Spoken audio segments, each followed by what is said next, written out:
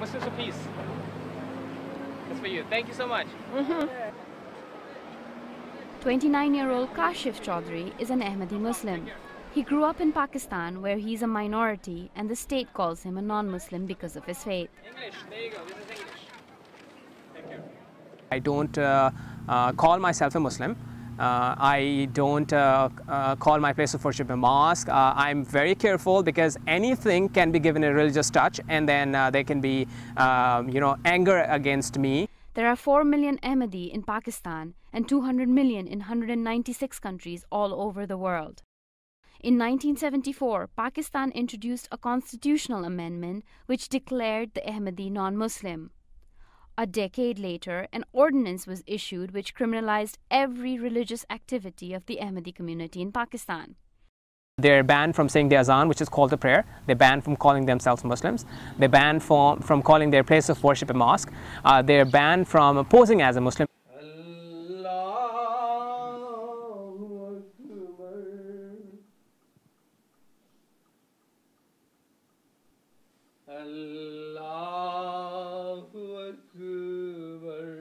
Ahmadi Muslims believe that the founder of Ahmadi Muslim Community, Mirza Ghulam Ahmad, to be the true Messiah, whereas Orthodox Muslims believe that Muhammad was the final prophet sent to guide the mankind.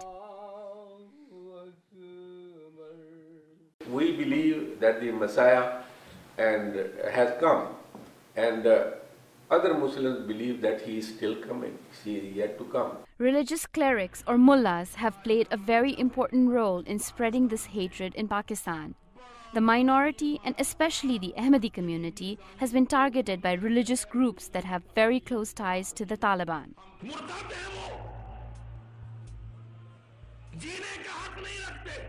On 28 May 2010, 2 Ahmadi mosques were attacked by the members of Pakistani Taliban during Friday prayers.